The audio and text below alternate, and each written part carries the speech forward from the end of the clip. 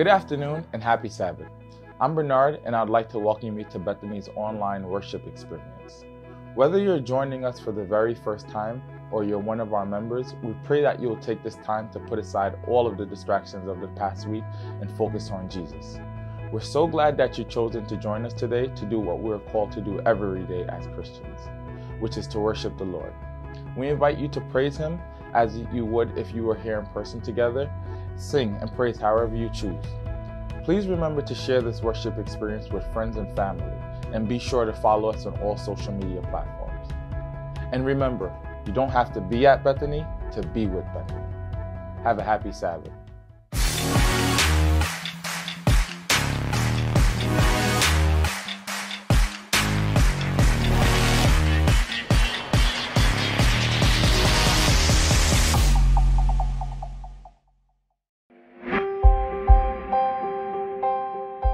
Good afternoon. My name is Pastor Reginald Guerrier, and I'd like to wish you a wonderful and amazing Memorial Day Sabbath. Now, as you're preparing to meet with your family members and friends, perhaps for a meal or barbecue, we believe that you have chosen the right place to be on this Sabbath. We're going to share the word together. We're going to sing together, pray together, and most of all, usher in the Holy Spirit into our homes and into our hearts. Now, before this service continues, I just have a few things that I would like to share with you about what God is doing for us right here at Bethany SDA. On July 10th, I'd like to invite all of you and your family members and friends as this church takes a significant step towards moving past the COVID-19 pandemic. That's right, we will have our first live stream service right here in this sanctuary, and you do not want to miss this. It's going to be a spectacular event as God once again hosts us in this building as we worship and praise His name. See you there and then on Saturday, July 10th. During the month of June, as we look forward to celebrating Father's Day and acknowledging our fathers, we'd like to commit the entire month to celebrating and affirming our men. Now, we know that it was the arms of Almighty God Himself who led us through this pandemic. But where would we be had it not been for the strength, the resilience, the prayers, and the commitment of the men around us? During that month, I also want to preach a sermon series that I've entitled Diary of a Praying Man. I will share with us, men, 3 prayers that every man should have in his arsenal. Join us for the month of June as we affirm the pillars, the men in our communities. And speaking of strength and resilience, no one has been more relentless and reliable in protecting and providing for us like God Himself. Each and every day, your needs and my needs are taken care of. And He asks that we simply remain faithful with our tithes and our offering. Let us put our trust in Him one more time by remitting a faithful tithe and offering. See the description box as to how you can electronically do so. And we look forward to God partnering with our faithfulness, not only to bless us, but to bless others, not only in our community, but communities abroad. Today, as we conclude our series in congratulating and appreciating the wonderful women that God has placed around us, I'm happy to announce our special guest speaker, Dr. Seanna-Kaye Denham-Wilks. Dr. Denham-Wilks is the former Associate Unit Chief of the Child Inpatient Psychiatric Unit at the Kings County Hospital Center. She received her bachelor's degree from NYU and also her doctorate in clinical psychology from St. John's University. Dr. Denham-Wilks is married to Pastor Courtney Wilks, and together they have the pleasure of raising their bundle of joy, the precocious Caleb Wilks. You can follow Dr. Denham-Wilks on most social media platforms. And today, as we not only celebrate our women, but also in honor of Mental Health Awareness Month, we are happy to have Dr. Seanna-Kaye Denham-Wilks. See you very soon and enjoy the rest of this worship experience.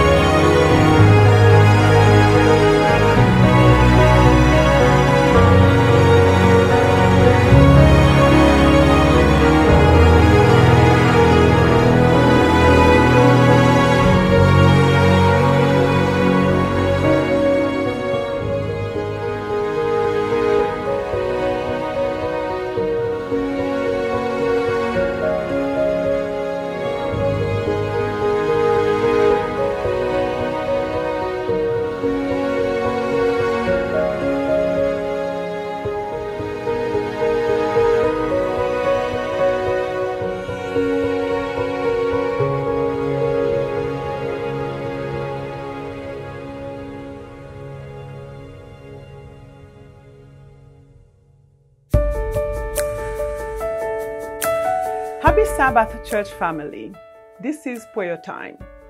The Bible says in Philippians chapter 4 verse 6 to 7, "Be careful for nothing, but in everything by prayer and supplication, with thanksgiving, let your requests be made known unto God. And the peace of God, which passeth all understanding, shall keep your hearts and minds through Jesus Christ." What a beautiful reminder that we can take our hardships, our troubles to the Lord. Whatever it is that we are going through, rather than bearing it alone, rather taking the load ourselves and allow it to cripple us, we can take it immediately to the Lord in prayer, casting all your anxieties on Him because He cares for us. What a beautiful promise. Let us pray. Dear Heavenly Father, we thank you for another opportunity to come to you today in prayer. We thank you for everything you have done for us. We thank you for another week. You have been our protector, our healer. In spite of our faults and our transgressions, you continue to guide us, to protect us, to protect our children, and we thank you for your grace and your mercy. We know that it is by your grace that you have given us another Sabbath to praise you and worship you. We didn't know what the week would bring us, but you took control of it. You took control of our lives. You guided us, and we want to say thank you. We thank you for all the blessings that you have bestowed upon us, Lord. Father God, we come to you this morning with our brokenness and humility to ask for the forgiveness of our sins. We thank you for the spirit of your word that says if we confess our sins, you are faithful and just. You will forgive us and purify us from all unrighteousness. So we come to you with a broken spirit and a contrite heart and confess our sins to you. I ask, Lord, that you bless those who join us today. As we come together today to praise you and worship you on this Sabbath morning, we also bring our concerns. We bring our daily struggles. We bring with us our situations, our difficult situations. We bring with us our disappointments, our sadness, our financial challenges, our families, Lord. And we are so thankful that we can come and place them at the foot of your cross. We thank you that you are near to all who call on you. Thank you for the ultimate sacrifice of your Son, Jesus, for his blood that washes us as white as snow. We ask for your Holy Spirit to give us guidance and strength and help us to resist any temptation that may come our way as a result of our desire.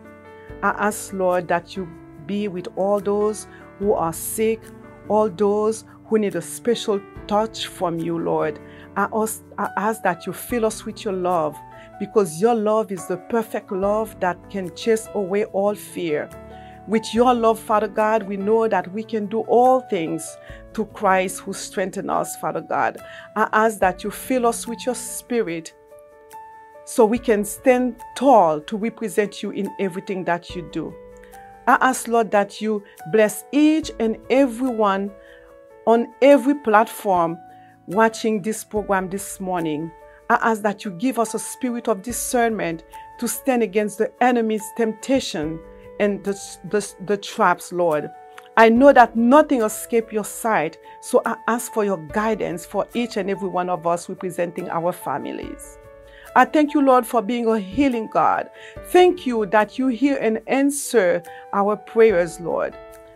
Your word says that you will meet all our needs according to the riches of your glory in Jesus Christ. So, Lord, I ask that you look on our physical, our emotional, and our spiritual need today on this Sabbath morning, Lord.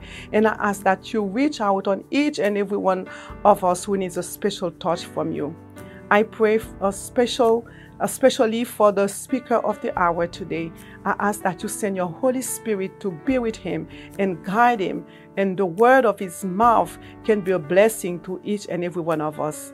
I ask, Lord, to bring us together as we are meant to be. Give us unity, Lord, as a church family, Lord. I ask that you help us to grow stronger as we fulfill the destiny that you have laid out for us, Lord.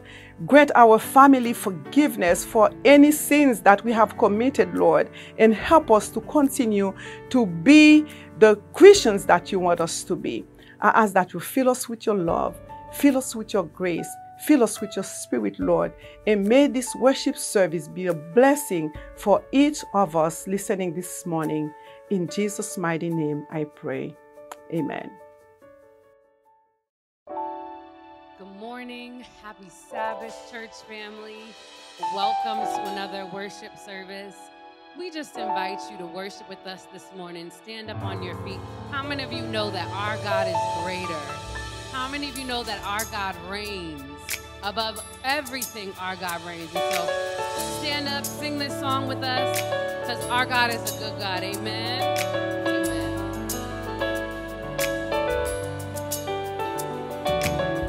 And feel free to clap your hands if you want to. Yeah. Let's sing this together. Sing, our God reigns. Our God reigns. My God reigns. My God reigns. Tell him, Lord, you reign.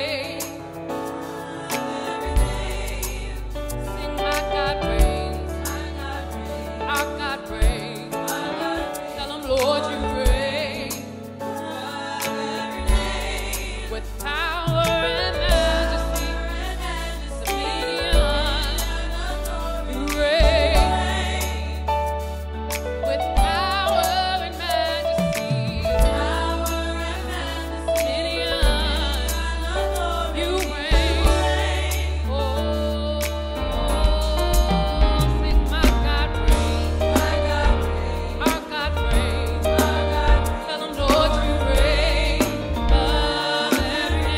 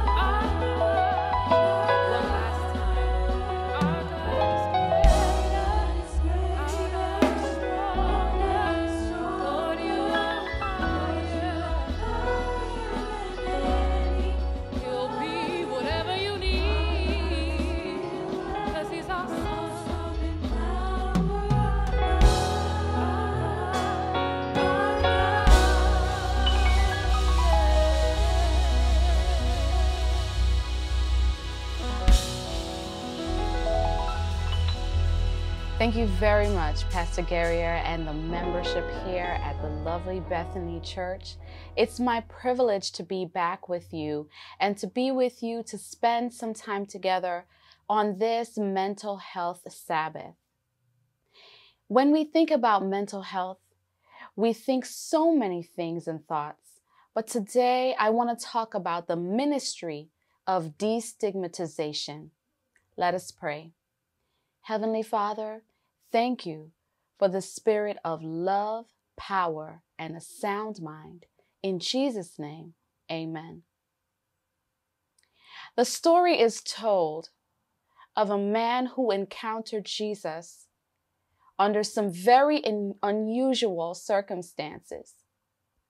If you turn with me in your Bible to the book of Mark, chapter 5, here we'll find this account that is so vividly laid out in the scriptural text. The Bible tells us they went across the lake to the region of the Gerasenes. When Jesus got out of the boat, a man with an impure spirit came from the tombs to meet him. This man lived in the tombs, and no one could bind him anymore, not even with a chain. For he had often been chained hand and foot. But he tore the chains apart and broke the irons on his feet. No one was strong enough to subdue him. Night and day among the tombs and in the hills, he would cry out and cut himself with stones. When he saw Jesus from a distance, he ran and fell on his knees in front of him. He shouted at the top of his voice, "What do you want with me, Jesus, Son of the Most High God? In God's name, don't torture me." For Jesus had said to him, "Come out of this man, you impure spirit." Then Jesus asked him, "What is your name?" "My name is Legion," he replied, "for we are many."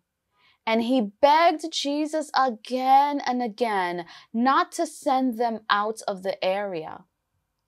A large herd of pigs was feeding on the nearby hillside.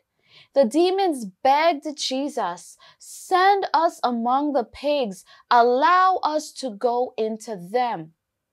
He gave them permission, and the impure spirits came out and went into the pigs. The herd, about 2,000 in number, rushed down the steep bank into the lake and were drowned. Those tending the pigs ran off and reported this in the town and countryside, and the people went out to see what had happened.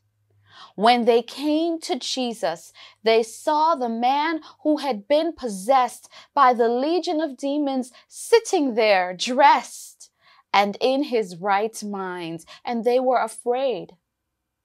Those who had seen it told the people what had happened to the demon-possessed man and told about the pigs as well. Then the people began to plead with Jesus to leave their region. As Jesus was getting into the boat, the man who had been demon-possessed begged to go with him. Jesus did not let him, but said, "Go home to your own people and tell them how much the Lord has done for you and how he has had mercy on you." So the man went away and began to tell in the Decapolis how much Jesus had done for him, and all the people were amazed. The ministry of destigmatization. May is Mental Health Month, which has been observed in the United States of America since 1949. Yet 72 years later, in 2021, we still have a long way to go to stop the stigma against mental illness. The COVID-19 pandemic and the outcry against racial injustices brought many of us to a reckoning with our own mental health. The number of new and first-time cases of depression, anxiety, post-traumatic stress disorder, adolescent suicide attempts, and substance use disorders has skyrocketed. And in this challenging time, resources to address these concerns have been taxed to the limit. We see a priority in our society placed on physical well-being. Magazines with people in peak physical condition, diets, and many other social messages are sent out concerning our physical well-being. We are encouraged to know our numbers, such as our BMI, our A1C, our blood pressure, etc. We have been focusing on physical well-being for many, many years and in many, many forums. But the mind and the body work in close relationship with each other to carry out tasks as simple as taking a selfie to as complicated as doing neurosurgery. Based on the concept of the whole person, whose sum is greater than the function of any one part, there should be no discussion of health without a discussion of mental health. No doctor's appointment, no therapy session, no pastoral counseling should neglect one in light of the other. You see, you can be in peak physical shape, the best shape of your life physically, but if your mental health is suffering, your overall health is bound to be affected. So, if we do not hear a health message that is as much associated with a direct and comprehensive approach to mental health as it is with the encouragement of the importance of vegetarianism, we have to ask ourselves, is our denominational health message well-rounded enough? Very few people are able to truly even define mental health or mental illness, in my experience. 3 John 2 states, "Beloved, I wish above all things that thou mayest prosper and be in health, even as thy soul prospereth." And that is the wish of God for each and every one of us. Those are the thoughts that He thinks towards us. So when we say mental health, what is mental health? What does it mean to be mentally healthy? The American Psychological Association defines mental health in the following way. Mental health includes our emotional, psychological, and social well-being. It affects how we think, feel, and act. It also helps determine how we can handle stress, relate to others, and make choices. Mental health is important at every stage of life, from childhood and adolescence through adulthood. So based on this definition of mental health, how would you assess your mental health today? Do you know your mental health numbers? Now let's take a look at mental illness. What is a mental illness? Again, the APA defines mental illness as a condition that impacts a person's thinking, feeling, or mood and may affect his or her ability to relate to others and function on a daily basis. Let me just encourage you, though, that when you've met one person who is experiencing a mental illness or a mental health condition, you've met exactly one person who's experiencing mental illness or a mental health condition. You see, each person who is experiencing a mental health condition or mental illness will have different experiences unique to them, even people with the same diagnosis. A mental health condition isn't the result of one event. Research suggests multiple interlinking causes such as genetics, environment, and lifestyle. They all play a factor and combine to influence whether someone develops a mental health condition or not. Think about everything that we experienced in 2020 related to the COVID-19 pandemic. There's very few persons whose mental health was not challenged as we lived with coping with lockdown, as we lived with coping with restricted conditions, the illness itself, and the fallout as it affected many of us impacted our ability to cope in many ways. Persons were impacted with their ability to sleep, to get restful sleep, including for many persons, mood changes or even difficulties maintaining optimal weight. Mental health conditions are impacted by what happens in us and what happens to us. A stressful job or home life makes some people more susceptible, as do traumatic life events like being the victim of a crime. Biochemical processes and circuits, as well as basic brain structures, may play a role too in mental health conditions and mental illness. The statistics are staggering. 1 in 5 adults experiences a mental health condition every year.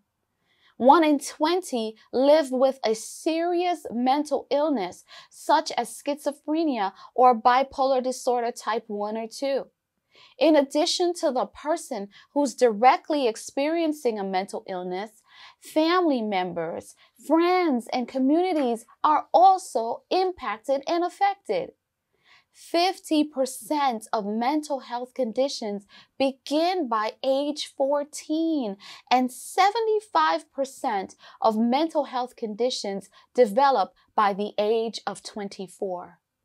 These statistics are staggering, and truth be told, despite our relationship with Jesus, Christian believers, we ourselves are not exempt. Since corrupting 1/3 of the angels in heaven and even here on earth in the Garden of Eden, the devil has been attacking us, particularly on the battlefield of our minds. Adam and Eve were created to live forever, yet Genesis 3 verse 1 says, "Now the serpent was more subtle than any beast of the field which the Lord God had made. And he said to the woman, Yea, hath God said, Ye shall not eat of every tree of the garden? And the woman said unto the serpent, We may eat of the fruit of the trees of the garden, but of the fruit of the tree which is in the midst of the garden, God hath said, Ye shall not eat it, neither shall ye touch it, lest ye die. And the serpent said unto the woman, Ye shall not surely die." Remember, up until that point, Eve had known only perfect health, not just of herself and Adam, but the perfect health of every living thing around her. She had seen no rotting food, no wilting leaves, no dying relatives. The concept of illness was not a reality for her because it was never intended to be. She had no clue about vitamins, wrinkle creams, mood swings, retirement plans, life insurance, insomnia, or funeral homes. In Genesis 2 verse 7, the original text tells us that Yahweh God formed man of the dust of the ground and breathed into his nostrils the breath of life, and man became a living soul. But the instant that Eve and Adam were disobedient to God and listened to the enemy, health became an attribute with the potential and likelihood of instability, deterioration, and illness. Our human mind is one of God's amazing creation. And when you learn that your brain has the capacity to have more ideas than the number of atoms in the known universe, you can grasp that our minds are extremely valuable real estate, and you can understand the importance of our minds when it comes to the great controversy and spiritual warfare. Right now, there are 100 billion neurons in your brain, transmitting messages from one neuron to the other at speeds of 248 miles an hour. And we are here to debunk the myth that you only use a percentage of your brain. Your entire brain is called into service and into action in order to help you and I to function every single day, all day long. Although the statistics indicate that more and more people have had periods of time where their mental health has been affected, despite the fact that we know that the battlefield of our mind is a major front in the great controversy, many refuse to acknowledge that issues of mental illness, mental health conditions are real and could even impact themselves or someone they know. Even within our faith community, there is strong stigma against mental health conditions. There are more than a few loud voices who continue to say that mental illness is the measure of someone's Christianity. Or as someone posted on my social media page in response to something that I had posted about mental health, and I quote, this person wrote, "Having a mental illness is the evidence of a person's lack of victory over sin." Nothing could be further from the truth, but when I, as a Christian, hear those kinds of comments from within the faith community, why would Christians feel comfortable if they are dealing with postpartum depression or schizophrenia or panic attacks or bipolar disorder or post-traumatic stress disorder? Why would they want to publicly acknowledge this if our faith communities are continuing to persist in stigmatizing mental health conditions and are not deemed to be psychologically safe spaces for this kind of transparency? Why would persons experiencing mental health conditions request specific prayer specific to their illness, or even offer a testimony that would make them vulnerable within the household of faith?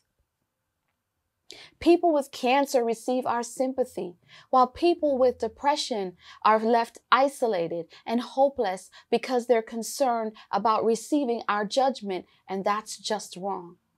Especially when evidence of the impact of mental health conditions are noted right in the sacred text. Jeremiah was depressed. Job and his wife had post-traumatic stress disorder. Hannah was anxious. Saul had bipolar disorder with psychotic features. And the man named Legion had symptoms that are commonly associated with schizophrenia and was a cutter. Mental illness is real, my friends, but above all, remember that God desires that we would be in good health and prosper. We are in a crisis in our faith community when it comes to mental health, primarily because it is an area that is so poorly understood.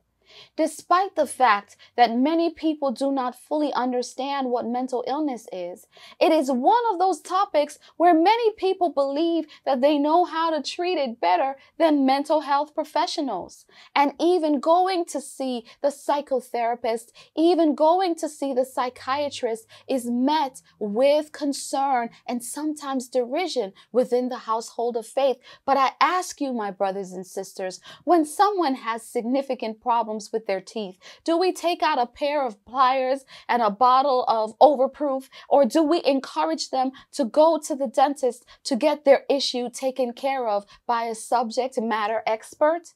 When someone breaks their arm, do we make them a cup of bush tea and tell them to lay down, or do we make sure that they get to the proper medical care so that their condition can be addressed in a timely manner to increase the likelihood of full recovery? When someone has a significant problem with their mental health, do we tell them to just get over it, or do we support them in seeking out a licensed, trained clinician? My brothers and sisters, This is so important. I believe that overall, we are compassionate people who do not wish to see anyone suffer. In fact, I know this because we open our doors to offer a fulfilling and therapeutic worship experience to our local community and our online viewers. We run vibrant and successful food pantries serving hundreds of people on a weekly basis. We visit the sick. We pray for those who are shut in. We visit those who are incarcerated. We do a world of good. Yet there are still too many people in the household of faith who, when confronted by family members, colleagues, or fellow congregants who may be experiencing failing mental health, their response is, "I'll pray for you." Are you familiar with the "I'll pray for you" technique? It's when someone tells their actual concern, when someone tells us their actual concern, and we say, "I'll pray for you," and that was the prayer. I want to send a shout out to those of you who actually pray with or for the person when you say to them, "I will pray for you." So is there anything wrong with telling people dealing with mental illness to pray? Absolutely not. Prayer is the key in the hand of faith that unlocks heaven's storehouse. We cry out to the Lord with our voice, but Jesus came to set the captives free from whatever problem we may face. He restored the mental and emotional health of so many people during his earthly ministry. He knows what it is to experience every concern that we go through. He himself experienced mental anguish in the Garden of Gethsemane as the burden of sin weighed heavily upon him. Jesus wants you to have the peace of mind that is part of perfect peace, and he will keep you in perfect peace if you keep your mind stayed on him. Prayer is powerful, but we as a faith community can do so much more to address mental health stigma. It's what I call the ministry of destigmatization. You see, stigma says you're a disgrace, but destigmatization says my grace is sufficient for you. Stigma says suffer in silence, but destigmatization says I will never leave you or forsake you. Stigma calls out the spirit of shame, but destigmatization came to set the captives free and to move us beyond shame, blame, judgment, and condemnation. Stigma sees weakness, but Jesus, in his ministry of destigmatization, teaches us that in our weakness, we are made perfect when we unite with his strength. Stigma sees punishment and rejection, but the ministry of destigmatization sees liberation and restoration. Here are 3 key don'ts when it comes to the ministry of destigmatization. Do not isolate or ignore people with mental illness. The man in Mark 5 was so afflicted that he was unable to be in society. In fact, Jesus encounters him in double ostracization. He is ostracized from his home and also from the community where Jesus encountered him. Number 2, don't intervene in an ineffective or abusive manner. The man in Mark 5 had been repeatedly chained hand and foot, but this did not result in increased safety for him. In fact, the Bible reports that he was in such anguish that he cried out and cut himself, evidence of challenges with coping and receiving appropriate care.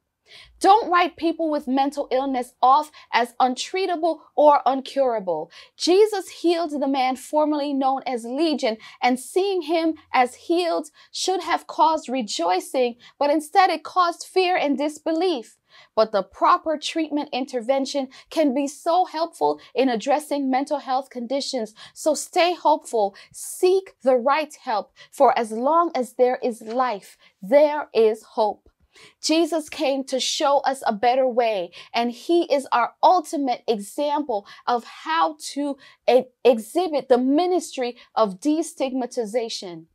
Jesus recognized the humanity obscured by the mental illness. He says to the man, he says, "What is your name?" He recognizes him as a person with a name, with an identity, and he wanted to let him know that he recognized who he could be and who he was despite his affliction.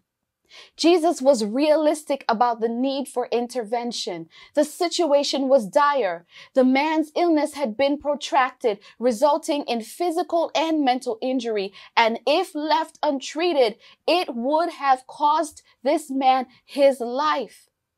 So Jesus acted to get the man the mental health first aid that he needed in order to bring about a restored condition. Jesus not only did these things, but he also established hope. And the Bible tells us that when we establish hope among those around us who are in desperate need of hope, that they will know that we are Christians by our love, by the demonstration that we understand that in Jesus Christ, there is neither Jew or Gentile, neither male nor female, neither bond nor free, because at the foot of the cross, we are all equal and we are all in need of the salvation that only comes through Jesus Christ. Jesus treated everyone with dignity, and the man formerly known as Legion was no exception. When those came to see for their own eyes what Jesus had done because of what they had heard, they found the man healed, clean, and clothed. Jesus recognized that when we end suffering, we restore dignity. Jesus saw the man as a disciple, regardless of his past, regardless of his affliction. He understood that every single person has a part to play, and that this man had a part to play in worship, in witnessing, and was a valuable instrument for Christian service. And he was as much a minister as anyone else. We all have a part to play. Mental health crises could impact any one of us, and those who have been impacted by major depression, addiction, postpartum depression, post-traumatic stress disorder, bipolar disorder, anxiety, panic attacks, schizophrenia, need worship communities that are equipped with compassion and have zero tolerance for stigmatization. Our Jesus specializes in destigmatization. He defied the legalistic, judgmental hypocrites of his day to heal the disabled, the lepers, the tax collectors, the adulterers, the mentally ill. And he took on the ultimate stigma of sin by dying the death of the cross to set each and every one of us free. There is therefore now no stigma to them who are in Christ Jesus, and we honor the mission of Christ when we do as he did. So let's commit to the ministry of destigmatization and embrace everyone in our community and make the household of faith a psychologically safe space to be. Let's pray. Heavenly Father, we thank you for being with us and for showing us how we can live as Jesus lived. And we ask for each person who is hearing this message that we would allow the mind of Christ to be in us. Fill us with your Holy Spirit to this end. In Jesus' mighty name we pray. Amen.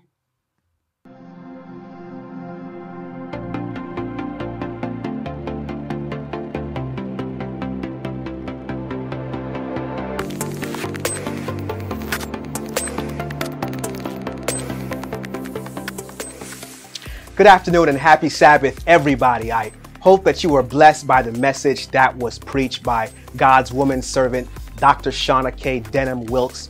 And for this segment of Let's Connect, as we honor and celebrate Mental Health Awareness Month, I've come to ask you for a small yet impactful favor. Now, this message is not sponsored by the Bethany Seventh-day Adventist Church, but I would like to ask you if you feel so impressed to do something. Recently, I've had an opportunity to meet with Senator Kaplan, and we know that some of our men and women who suffer with severe mental health illnesses and are often forgotten, well, they are found in our prison system. And when we look throughout the Bible, Jesus, during the early parts of his ministry, he visited John the Baptist in prison. Also later in the ministry, undoubtedly, Jesus spent some time in prison. And when he was on the cross, the last person he interacted with before he died was a convicted criminal who even claimed his guilt. Here's what I'd like for us to do. There are two bills that will be placed before the New York legislature sometime soon. The elder parole bill and also the fair and timely parole bill.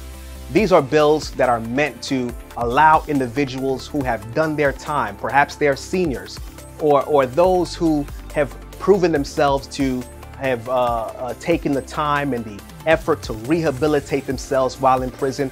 We want to give them a fair opportunity to see a parole board. So here's how you can help. If you feel impressed, please call Senator Kaplan at the number below. Let her know that you support these two bills, the elder parole bill and also the fair and timely parole bill, so that as Jesus admonished us to do in the book of Matthew, our brothers and sisters who are in prison, we're coming to visit them. Not only will we pray with them or pray for them, but we also want to visit them and allow them to be impacted by our efforts and our passion to see that they get parole justice, those who are deserving of it. So if you feel impressed, call the number below and let Senator Kaplan's office know that you support these two very important bills. Thank you for connecting with me today. Enjoy the rest of your afternoon, and I will see you next Sabbath as we celebrate and honor our men with the series that I've entitled The Diary of a Praying Man. 3 prayers that every man should know, or every man should have in his arsenal. See you next Sabbath. Enjoy your weekend.